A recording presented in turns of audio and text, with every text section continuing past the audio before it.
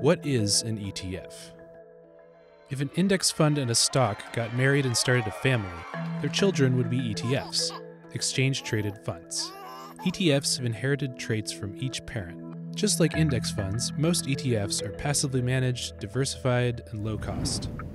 And just like stocks, ETFs are bought through a brokerage account and trade on an exchange at any time during the day.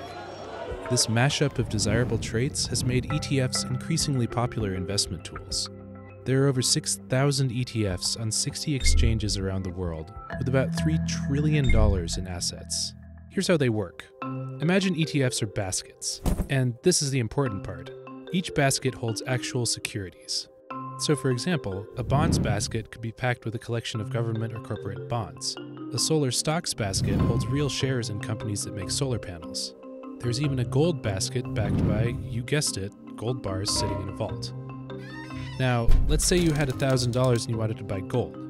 Problem is, $1,000 isn't going to buy a whole lot of gold, only about an ounce. And it's really difficult, not to mention risky, to store your own gold. What would be a lot easier and safer is to invest your $1,000 in a gold ETF. When you do that, you're not buying the gold itself.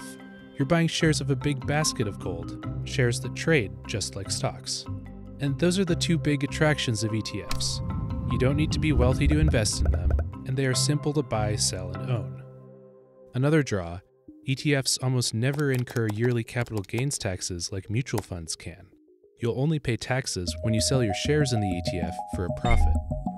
It's no wonder that ETFs have exploded. In the US alone, ETFs trade about $20 trillion worth of shares a year, which is more than US GDP.